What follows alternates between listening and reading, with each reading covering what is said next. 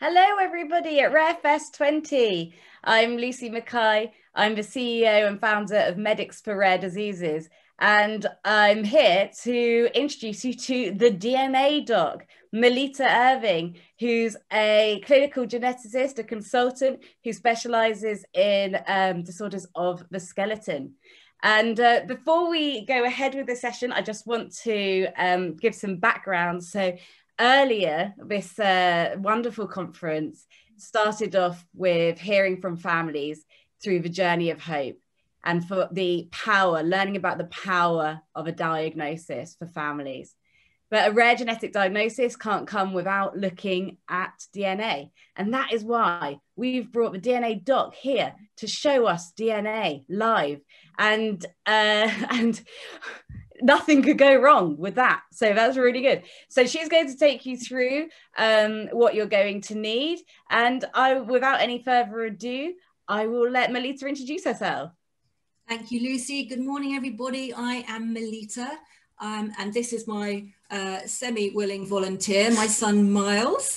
The geneticists amongst you, the budding geneticists amongst you might have recognised the genetic similarity before I introduced him, but thank you, Miles, for your help today. So I am a clinical geneticist. So what's that? Well, I'm a doctor.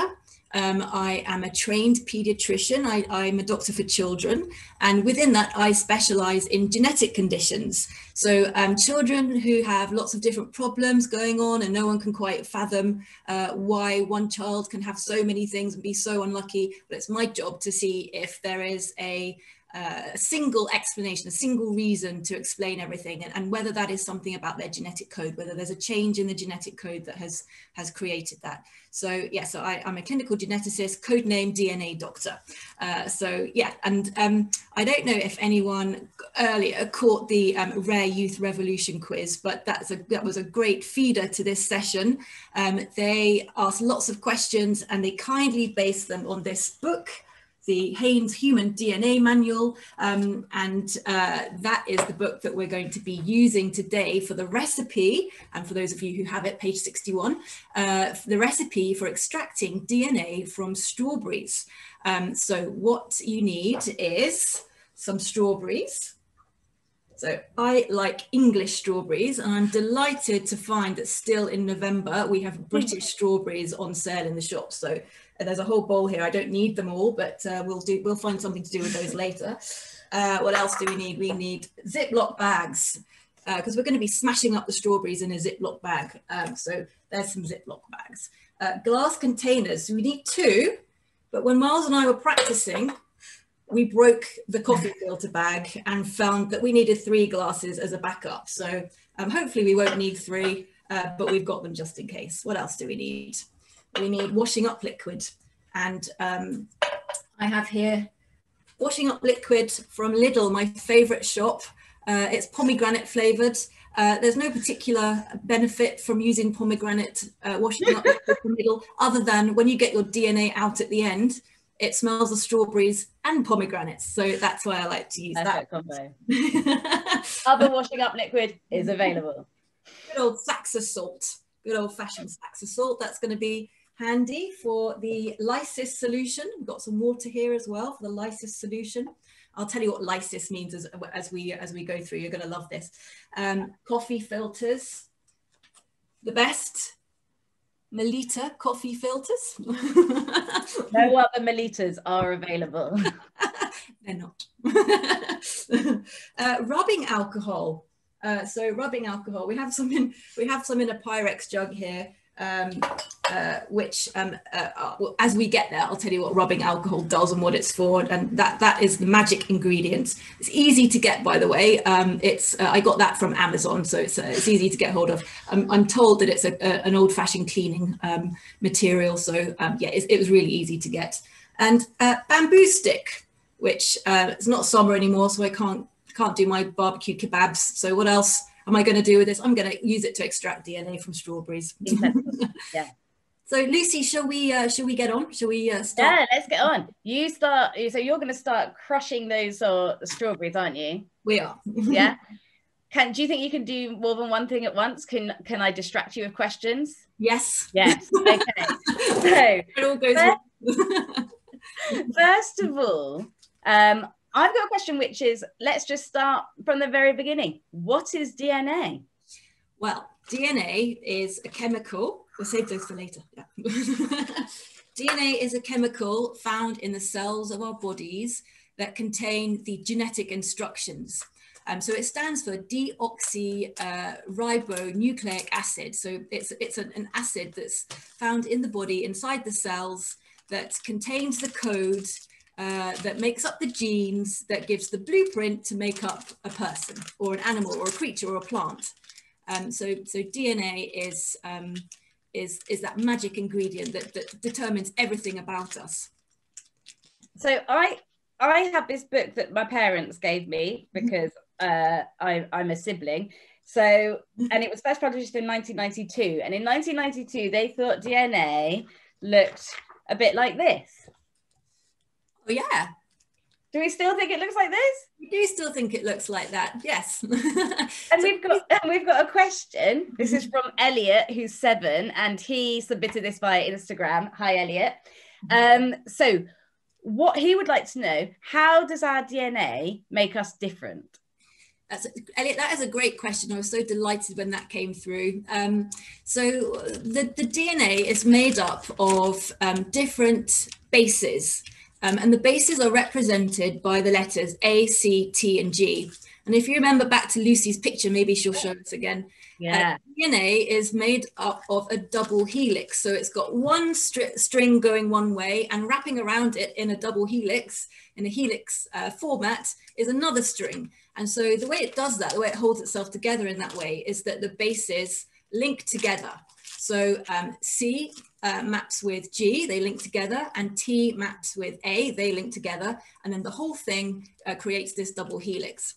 And it's the order of those letters, or the genetic code, which makes the proteins that make up our bodies. And our bodies are made up of about 200,000 different proteins. There are proteins in our skin, in our hair, in our heart muscles, in our guts, everywhere. Everything about us is made up of different proteins. And the codes for the really important parts of the body are exactly the same in everybody.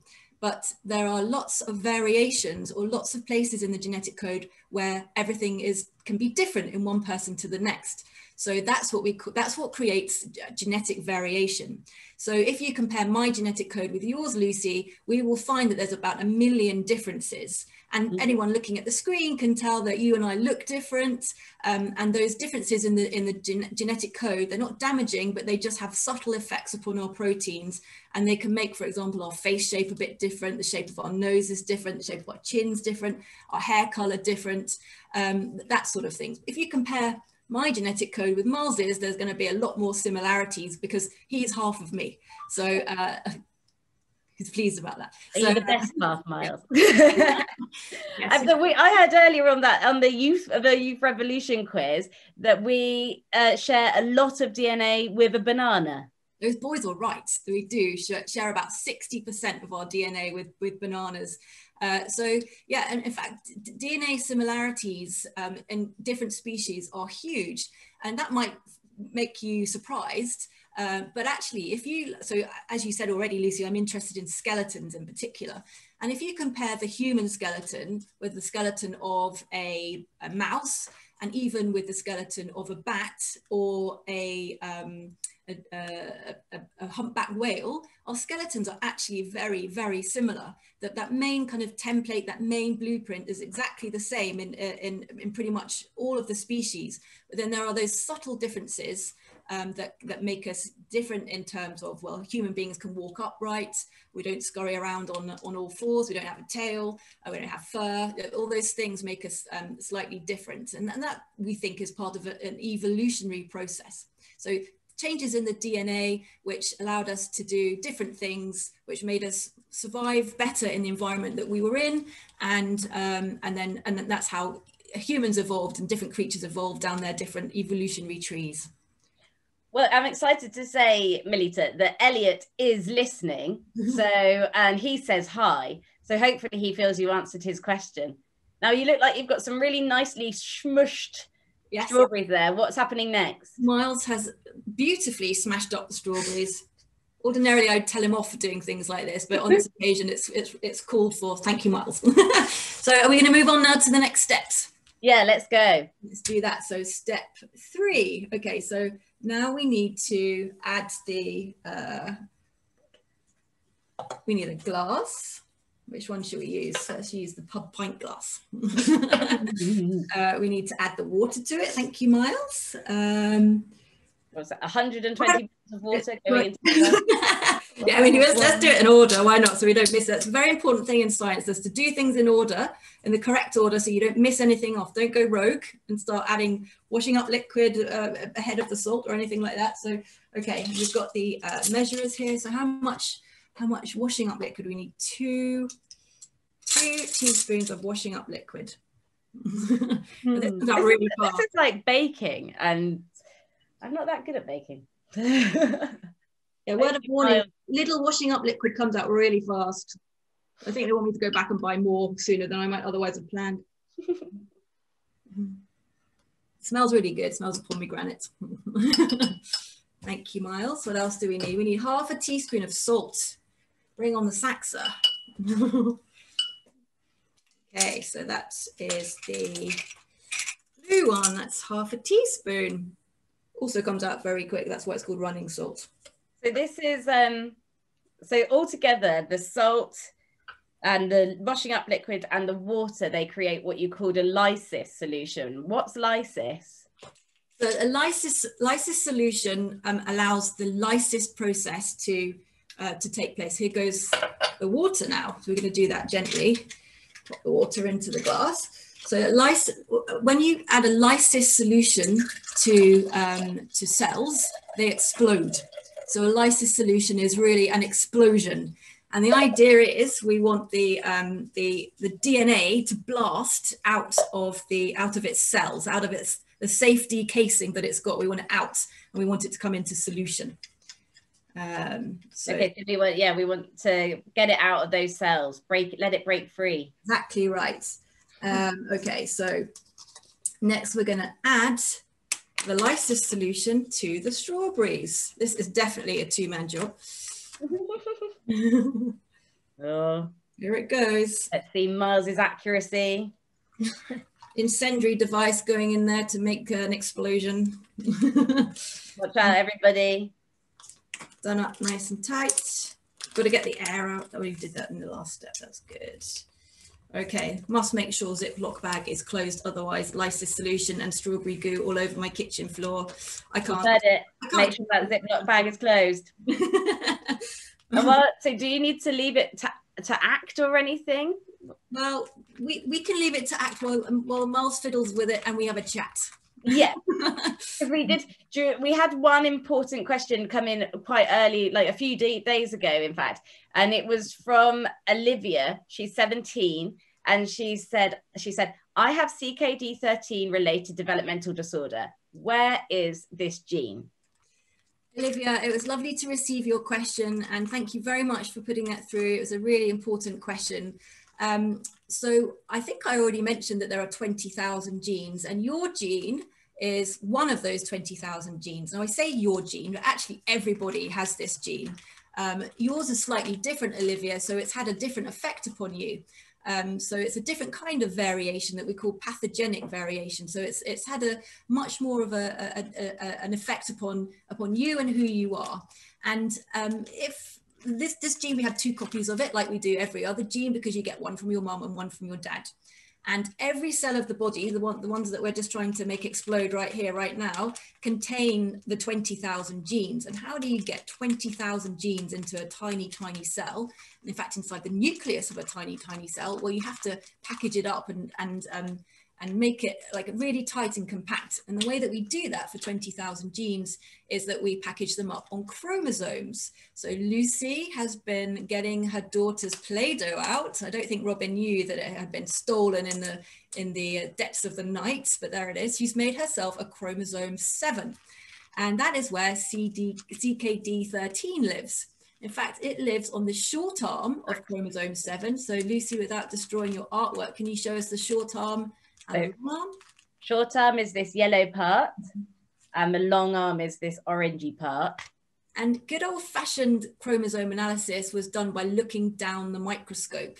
And chromosomes were treated in a certain way to make them stripy, or to give them what we call bands, or G bands, because Dr. Giemser was the first one to discover that this stain could make chromosomes, different chromosomes show up different stripes and different bands from other chromosomes. So for example, chromosome 7 has the same stripes as every other chromosome 7, but chromosome 8 has a different stripe pattern. So that the cytogeneticists, the genetic scientists that used to look down microscopes and look at chromosomes, could pick out in the melee of chromosomes dumped in the cell, which one was chromosome 7, which one was chromosome 8.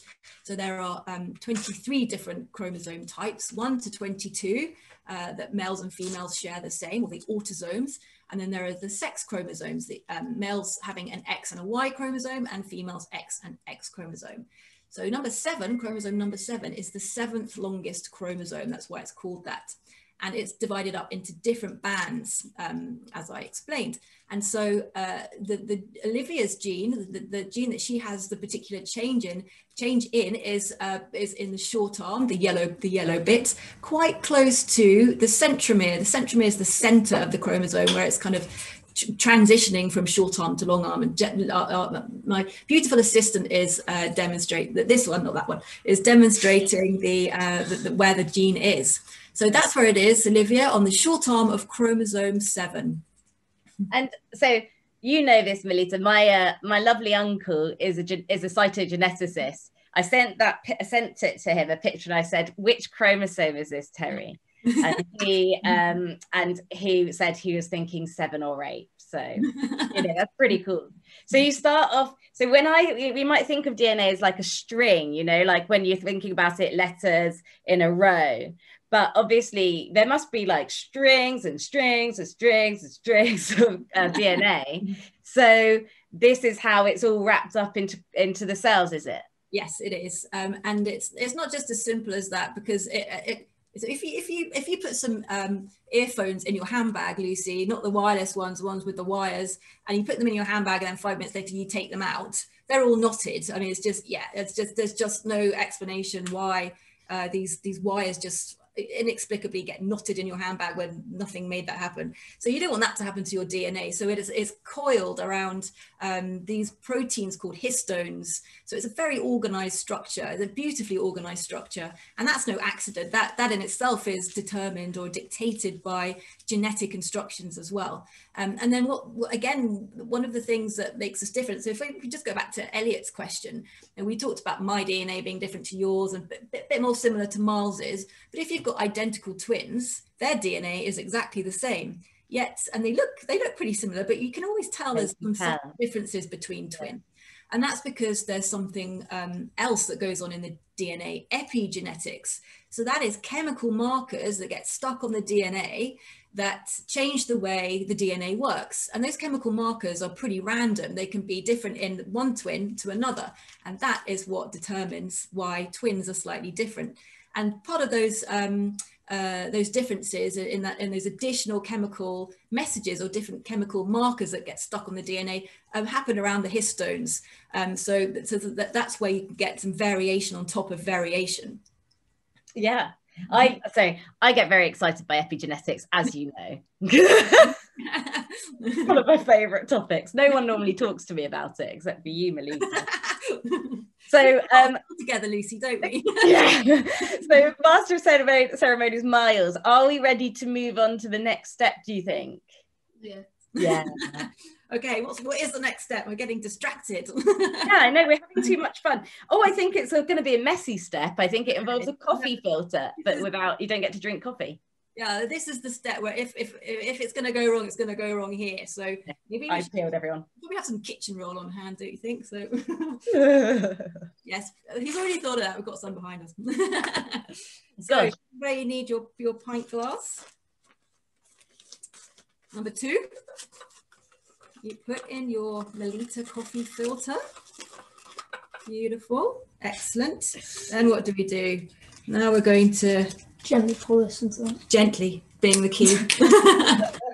This is another two-man job. So someone to hold the paper in position, and then someone to pour in the strawberries. My favourite programme is Saturday Kitchen, as you know, Lucy, but I clearly haven't picked up all the kind of stage management stuff, because I'm now going to put this in front of my face as I pour it, which okay. not work so look at Melita so you don't forget what she looks like. Here we go. Anyone else nervous about the strawberries going into the coffee filter? I have to say, now I've got a baby, I do realise that strawberries are very difficult to get out. Although I was always surprised banana is worse. Anyone else found that banana is terrible for cloves? Well, talking of bananas again, they're sort of the hot fruit of the day. So you can also do this with bananas, and you can do it with kiwis. And the reason why strawberries, kiwis and bananas are good for this is because there it happened. Everything just came outside of there's a hole created in the filter. Miles kept saying to me, stop pouring, stop pouring. I carried on. Okay, so that's why we need the spare glass. Oh, we thought it was over. I did say on Twitter, don't never work with geneticists and strawberries. Never work with geneticists. Okay, so what's the lesson from this? We don't put in as much, like Miles told me. But it's like again, like baking, where you're like, oh, I'll just put more and more and more. Yes. Don't change it. Okay. So maybe Miles, you be in charge. Yeah, exactly. So strawberries have seeds on the outside, and kiwis have seeds on the outside. And although you don't really realise it, well, that's enough. That's enough. The black bits in your banana are also seeds. Yeah. So seeds contain that they're the cell that has the nucleus, and what do we know is inside the nucleus? Everybody. DNA. So here we go. The instruction is to squeeze slightly. I'm not sure about you know what happens when you challenge a coffee filter paper with gooey strawberry mess. So shall I ask you a question from the audience while we're waiting for it to do its thing? We have one, but we've had so many lovely comments that I'm just going to go back for a bit. Pomegranates and strawberries. What portion of our genome is functional? Oh, this is a great question. Who asked that? Oh, is it Daphne? That is a very good question. Oh, Daphne here, and watching with my two little ones, aged 9. Oh no, that's the person before. It's Pushparaja, who I think is in South Africa. Oh wow. Well, good morning, Pushparaja, and hi Daphne and your little ones. So how much of the genome or the genetic code is functional? So this is a great question, because about 2 to 3%, so not very much, of our whole genetic code contains the genes that contain what we call the coding sequences. So the coding sequences are how you can the instruction to turn that DNA into proteins, which is what our bodies are made up of. So only a tiny part of the genome is made up of the actual bits that make proteins, which leaves the question, what's the rest of it for, and why do we bother to replicate it? So when you make new cells, you copy the DNA in its entirety, and you move a new set of DNA to the daughter cell, the cell that was born from the old cell. And when you make eggs and sperm for the next generation, you do the same thing. You beautifully replicate the DNA into those cells. So why bother to replicate 97, 98% of the genome that doesn't actually do anything? Well, and because we used to think it doesn't do anything, it was called junk DNA. However, as we get cleverer and cleverer at sequencing DNA, at reading all the letters, all those A, C's and T's and G's throughout the genetic code, we're finding that in the junk DNA is actually a lot of really important stuff that we're still trying to find out about. And so as time goes on, we'll find out more and more about what lies in that so-called, previously known as junk DNA. Oh. We think it's things like, Lucy, things in that junk DNA may make genes work harder or less hard. And that can be different in different people. Would people call telomeres junk DNA? So telomeres is officially the ends of chromosomes. So it's in genetics, we love, and in medicine in general, we love weird words that have a Latin and or a Greek origin, and this is one of them. So the telomere, the telo, is Greek for far away. So it's the end of the chromosomes. And so yes, well, we think that there's not much going on at the ends of the chromosomes, but two caveats to that. One of our old-fashioned chromosome tests, when we did a standard karyotype, when we had Uncle Terry look down the microscope and see if we could find any changes in that banding pattern, because chunks of chromosome had gone awry, gone missing, or there are extra chunks of chromosome there. One of the next developments in that chromosome test was to look very specifically at the telomeres, the ends of the chromosomes, because we started to see that ends of chromosomes could go missing in people who had developmental disorders.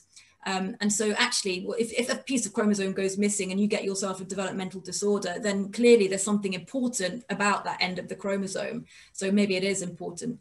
And then aging, we know that telomeres get shorter as you get older. And when you get older, what happens to you? Oh, well, feeling it every day now, but yeah, you start, the aging process occurs and you're not as healthy and fit and as strong as you used to be. And so, which is why I'm sitting down, he's standing up. Do you remember, I don't know if I told you this, that once telomeres were on the news. The reason I bring up telomeres is because they were in the Rare Youth Revolution quiz, and I thought, very good question. Yes, but, they did ask about that. In the news, and my nanny, who's very old herself, rang me up and said, do you think Grandad, who is now 98, has really long telomeres? Yes, sir. Well, Lucy, we had that webinar at the Royal Society of Medicine about a month ago now, and we had some experts from around the world talking about the genetics of longevity. So what genes can make you live longer, or make you live healthy aging is what they call it. So, yeah, it's a fascinating field that's just starting to unravel. They've been studying the genetic code of octogenarians, nonagenarians, and centenarians, so people who are in their 80s, 90s, and 100s, to find out if there are any clues in their genetic codes which say, why do they live so much longer? They need to speak to my granddad. Yeah. How's your goo going? Well, okay, I'm really tempted to squeeze the bag to get the last bits out, but Miles is like at the corner of his mouth saying, don't squeeze it. So, right, we do have another question if you want to keep going, or are we going to go risky and squeeze? Well, Miles has got a brilliant idea. He's going to squeeze it separately. So, so if the bag breaks, no harm done. But if it doesn't, we've got ourselves an extra lot of exploded strawberry goo. He's doing really well. Let's take another question while he does that. Okay, so we've got a question from this lady who, this is like a family journey for me. This is my sister-in-law. She's Sarah. She's 27 and she's a pediatric oncology nurse in Southampton. Morning, and Sarah. She asked, what's the difference between DNA and RNA? Oh, no, that is another great question. Thank you, Sarah, for putting that out there. So, well, first of all, they've got different names. So DNA is deoxyribonucleic acid, and RNA is ribonucleic acid. So it hasn't got the deoxy bit at the front. And deoxy means an oxygen molecule has been taken away from the ribose, and it's now deoxyribose. So that's DNA and RNA. So when Watson and Crick discovered that DNA was a double helix back in 1953, and they were very pleased with themselves, they said, yeah, we know now that DNA is a double helix. And they to do that, they used the picture of Rosalind Franklin and Maurice Wilkins to determine that DNA is a double helix. So they're very pleased with themselves. Yeah, we know it's a double helix. And everyone said, wow, there's Rosalind, thank you. And that's the picture that they used to work out that DNA was a double helix. It's like looking down on top of that, that double helix structure. Miles needs a tissue. He's got goo all over his hands and shaky all over my legs. At the Science Museum in London, or could, but I think this model is actually at the Science Museum in London. Yeah, it might be, but we also, I mean, originally Rosalind Franklin did her work at King's College London, which is my academic university. And that is on display in the medical school. And I was invited to the archives last year in 2019, and I actually saw the original photograph. So it was a very humbling moment, because she took that photograph. Watson and Crick came up with the genius realization that DNA is made up of this double helix. And so people said, wow, that's so cool. What you've done is really cool. And they said, yeah, we know. And they said, so double helix, how does it work then? How do you get from this double helix to proteins? And they went, I don't know. So there was a missing piece of the puzzle here. So the code of life had to be worked out. So the code of life is where you read 3 of your letters, your A, C's, T's, and G's, and those 3 letters correspond to an amino acid. And an amino acid is a tiny little molecule that when you put lots of them together, you get a protein. So, so the way that the genetic code works is that for every 3 letters in those coding regions, those really important bits of the genetic code, they correspond to different amino acids. And when when they're read in succession, amino acid gets added to amino acid to amino acid to amino acid, and there we have our full length protein. There's a little bit of pimping that goes along of those proteins as well, but ultimately that's how they're created. But you don't just go from DNA to protein, ta-da! There's a middleman, and the middleman is RNA. So the code is translated into, it's transcribed rather, from DNA into RNA, and then it's from the RNA using these little purple blobs in the picture here, Lucy. The purple blobs are ribosomes, and the ribosomes travel along the RNA, and they say, okay, we've got 3 the 3 letters of the genetic code here, that corresponds to amino acid called glycine. Let's get a glycine out of the cupboard and stick it here. And then the next, it moves along and reads another 3 and says, okay, that's a leucine. Let's take that one. Yeah, that's why I chose it. There isn't a Melita-ene or a Miles-ene, unfortunately. But I do have filter coffee bags. So the ribosome moves along the RNA, translating it into protein. So that's the difference between DNA and RNA, and how you get that link to protein.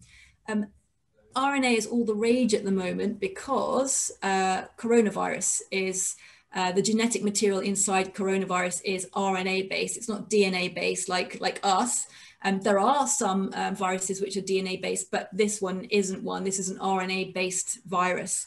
And so lots of attention's been around the coronavirus vaccines recently, because the 3 vaccines that have been developed so far are all based on counteracting the RNA, the spike protein, the genetic code in the RNA that makes the spike protein that gives it that characteristic appearance that we see in our papers on our social media every day. Those little spiky bits are made from the RNA clues.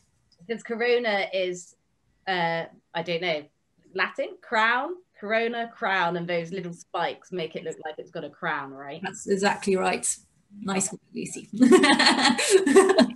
Master Miles, are we ready to finish the experiment and look at some strawberry DNA? This is like the big reveal. This is the big reveal. So next thing that we do, is alcohol. It has been a tough day. It has been a tough day. So when Miles and I were practicing this and working out all the mistakes that had occurred, one of them has already happened, we realized that pouring straight from the bottle into the glass meant that we poured in too much and it went everywhere, and it made a terrible mess. I wasn't happy. So this time we have decanted some into a Pyrex jug. Genius. And it's been sitting here on the side while we've been talking, and I've been a bit worried it might be evaporating, like my glass of wine seems to do on a Saturday evening, but we've still got some, so that's good. So this is really strong alcohol. This is way stronger than that aforementioned glass of wine. And what this does is, at the moment, we have the strawberry goo. Let's show you the strawberry goo in the glass. And the DNA is in there, it's in solution. So you can't see it. It's just, it's like floating around. Yeah. It's floating around, and we can't see it. But when you add the alcohol, it comes out of solution and it should appear before your very eyes. So if we're clever with the camera, Miles, can we put it closer to the camera and pour it in without getting this solution on my laptop? Could possibly go wrong. Okay, so your hand is over. Yeah, look, have you done this before to camera? Okay, here we go. So watch the goo in the glass. Okay. Ready? Yeah. Fingers crossed. Oh, we've got 2 layers separating. We have 2 layers separating. So one looks really red, Melita, and the other one looks like fuzzy white. That's exactly right. The one at the bottom is the remnants of my little washing up liquid, and the strawberries. Lift it up again, Molly, and the strawberry. Oh, okay. So that's the strawberry is the ready bit. Strawberry at the bottom, and then there's that kind of weird gloopy stuff on the top. Let's have a closer look at that. So here's my kebab stick. Oh, at last, the kebab. Kebab and alcohol this morning. That gloop is DNA. Ta-da! I can't believe this happened. I can. It is a miracle. That is the strawberry DNA. Yes, that's strawberry DNA. Can you read it? Can you look at it?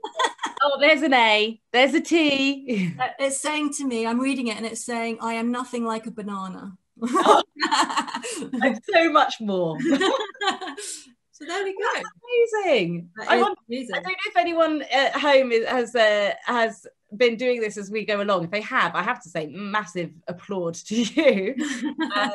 But you'll have to, if you have, please show us what you've please put on Twitter or other social media what you managed to achieve. Yes, in keeping with my Saturday kitchen live scenario, people always send in the pictures of the dishes that they cooked based on the chefs that were in the guests in the kitchen. So yeah, show us your DNA. Please don't ingest anything you've made. Please do not eat anything you've made. No, absolutely not. There's quite a powerful chemical waft coming from this. So we've got under 8 minutes left, and I'm just feeling this huge sense of relief. I think you probably are too. Really. You can ask me to do it again at speed. So we've got some questions in the panel, but so that we can make sure that we answer them properly, I think maybe we'll get back to you with all of those questions. They'll be sent to us. You can also see Melita at her DNA doc booth. You might be able to find your question in here and your answer in here, which I think I suspect you will be able to. Someone's asked about this book. I mean, this was given to me because I was having carrier testing at the time, and it was a few years ago now. It's published in 1992, so it's a beautiful, very beautiful book, but I'm sure we can find some other ones out there if you need one for a child. But my parents snuck it onto my shelf just so that I'd come across it and learn about genetics. And it did a good job, Lucy.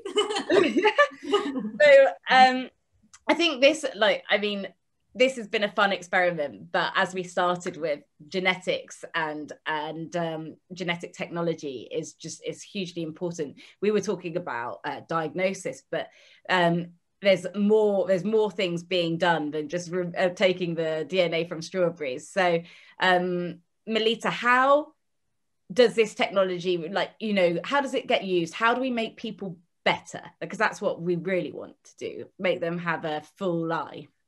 Yes, and DNA can be used in every walk of life today, in so many different ways. So from forensics, from solving crimes to looking at evolution and mapping the genomes of Neanderthal man to try and understand how we're different to them and what happened in between. DNA is also very important for healthcare. So there are lots of applications of DNA today that allow us to use it when it's absolutely fine, and that there are no, as I mentioned before, pathogenic variations. But we can also use new technologies now to look very deeply into the DNA and look for variation, changes in the genetic code, which can be damaging. And that can allow us to make diagnoses in children and people who have multiple problems, developmental disorders, congenital anomalies, unusual looking faces, and their bodies are formed in a different way. We can use this technology now to screen from start to finish the genetic code. And we call that whole genome sequencing. And just this month, it has become available on the NHS. So from the 100,000 Genomes project, we road tested this in 100,000 people, 100,000 genomes. We road tested it and we worked out how it could apply to medicine. And so now we are able to do whole genome sequencing in people with those complex disorders. And in fact, not just in them, but in their parents as well. So trio whole genome sequencing, and then we can look for changes in the genetic code of the child when compared to their parents. So if their parents are absolutely fine, then we can assume as one strategy around this, that whatever's happened to the child started in them for the first time. It was completely afresh. So we look for changes in the child's genetic code that the parents do not have. So, and that's one application of DNA today. But for me, that's not the end of the story. I know that many people have been on a long journey to try and get to the bottom of their rare disease diagnosis in their family member. And it brings so many answers when finally you get that answer. But equally, it can be the start of another journey. So what does that result tell us about what we can do to help our family member? And this is going to come very slowly, but there are certain genetic conditions that might affect one particular tissue. So for example, blindness or visual loss caused by a genetic disorder of one of the genes that makes the back of the eye, the retina. You can use genetic technologies now to create gene therapy. So you can use, many people have heard of this gene editing method called CRISPR, and you can take out the faulty part of the gene, you can replace it with the bit that will make it work again, and then you can deliver that new DNA, that working DNA, to the back of the eye, and then it will regenerate the retinal cells, and then it will help you to see again. So that's a very nice and achievable tissue to target. But when you have a genetic condition that affects every cell of the body, it's going to be a lot harder, and that's going to come some way off in the future when we understand more and more about DNA and how you can change it. And at the moment, fiddling with DNA in an embryo is illegal. So genetic technologies haven't stretched that far. So we've got 2 minutes to sign off. So if you want to know more about gene therapy in this exciting area, then later at 2 o'clock on track 1, you can catch the brilliant Bobby Gaspar talking about how something that was like a hope for the future is now becoming the start of something real.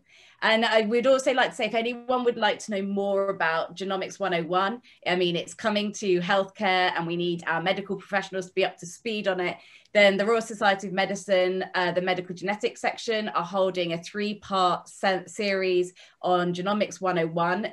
It starts next week, so you can find it on the Medics for Rare Disease events, as that's the quickest way I can think to point you towards it. And I would like to say a huge thank you to Dr. Melita Irving, the DNA doc, and our friend, his master of ceremonies and general genius, Miles. Thank you, Miles.